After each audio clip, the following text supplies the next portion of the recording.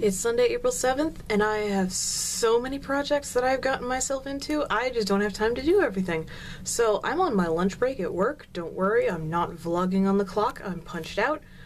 And even though I'm on my break, while I'm eating the lovely wraps that Phil made for me, I'm editing vlogs because I don't have any other time to do it. Last night, Phil and I went grocery shopping, and I got a couple of clips.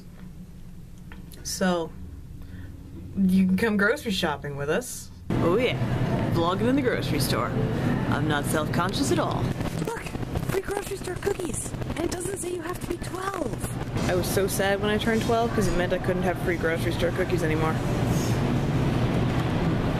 I realize we're not the richest people in the world, but we would have to be really destitute for me to want to do this job.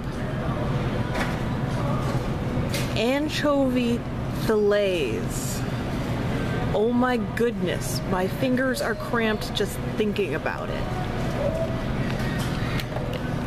Whoever has to do that, I'm sorry. We just learned yesterday what manager special means.